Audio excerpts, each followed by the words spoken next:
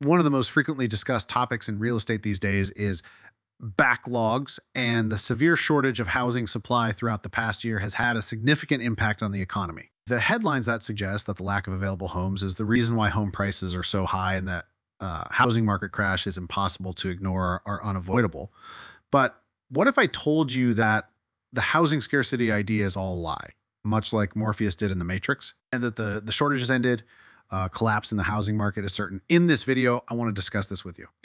I'll talk about the open inventory situation in the U.S. housing market in this video, as well as the implications for home prices in the upcoming 6 to 12 months. This video is for you if you're interested in real estate, or even if you're not, but you feel negatively about the situation of the economy. So please wait, like us, and remember to subscribe. You read news about a shortage of inventory driving up housing prices everywhere you look. Many have suggested that because of the constrained availability scenario in 2022, home prices would not drop. It is anticipated that 4.8 million single-family homes will be sold in the U.S. overall, accounting for a sizable amount of the country's GDP, 87% of all sales being previously owned homes, with only about 13% being new construction homes. Let me put it in a slightly different way for those of you who are unfamiliar with this sector. Existing home sales are those of previously owned properties. New home sales are those of newly constructed residences. Over 7 million single-family homes have been sold since the end of 2020, which has led to a 2.2 million unit or 31 decrease in the total amount of transactions. Demand is declining as a result of the sharp increase in mortgage rates, which renders properties entirely unaffordable, at least at higher prices. Most people come to the conclusion that prices for homes in the area must increase because the housing market can hardly support a 4-month supply. The current monthly supply value of Ford is displayed in a scatter plot with the month's supply of all homes in the United States on the bottom axis and the home price growth rate 6 months from now on the left axis. This suggests that in 6 months, the annualized increase rate of housing prices will be around 8%. It's not horrible, but the tale has subtleties. The primary one is that there is proof that costs are already going down. According to the Schiller National Home Price Index for August, home prices are dropping at an annualized pace of 4, which is a total collapse from the 25 increases we saw at the start of 2022. Given the limited month supply of homes in the market, it is unclear how home prices can have decreased for the first time in over a decade. There are 9.2 months worth of new development and 3.2 months worth of existing homes on the market right now. It's amazing how different the economy was from just a few months ago. The inventory of existing dwellings fell to a record low of 1.5 months at the start of 2022. In 2021 and 2022, the house market was appallingly unhealthy. An incredible surge of purchases and refinances resulted from the sharp decline in mortgage rates to 2.5%, a level that no one ever imagined would be achievable. Everyone locked in at that 2.5% rate, and now that mortgage rates have risen beyond 7%. You would never be able to sell your home unless you were under tremendous hardship. Nobody would trade in their house for a 7% rate in order to receive a 2.5% rate. So here's the thing. We now find ourselves in a rare circumstance where there's little inventory due to low demand. If upgrading to a larger home requires giving up their present exceptionally cheap mortgage rate, no one wants to do so. Homeowners are holding on to too much of the existing home stock that would otherwise go up for sale for the first time that I can remember. These homes will never be put on the market or put up for sale due to the fact that existing home sales make up 87 market sales. This is preventing total inventory numbers from rising.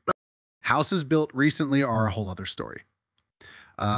New homes are typically sold by corporations who prefer not to store inventory for extended periods of time and do not have a past owner.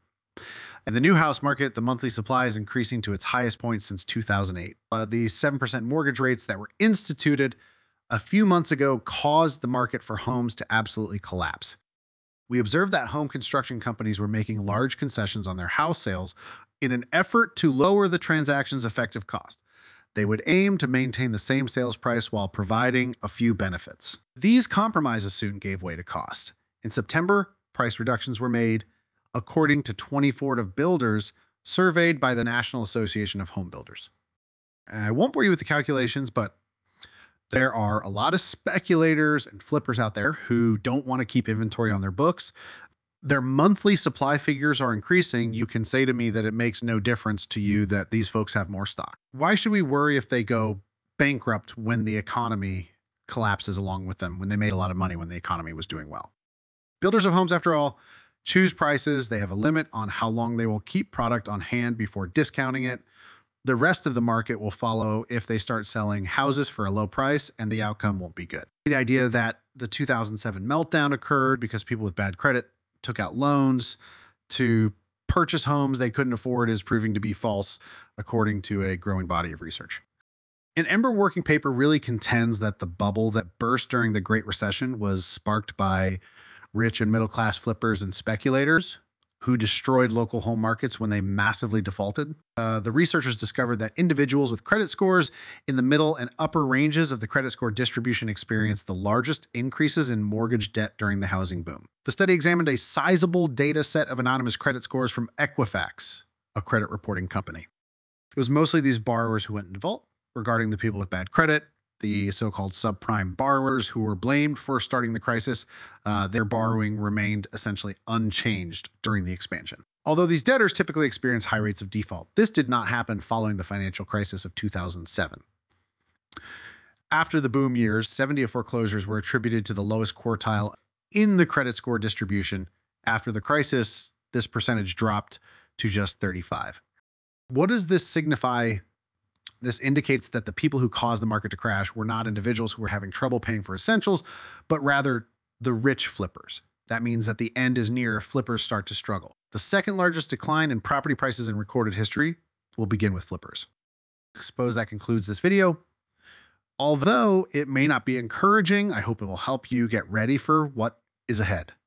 After learning about this concerning facts, what are your thoughts? Tell us in the space provided for comments. Please give us a thumbs up. And remember to subscribe. If this is your first time watching the video, I appreciate you seeing. And we'll see you in the following video. Music.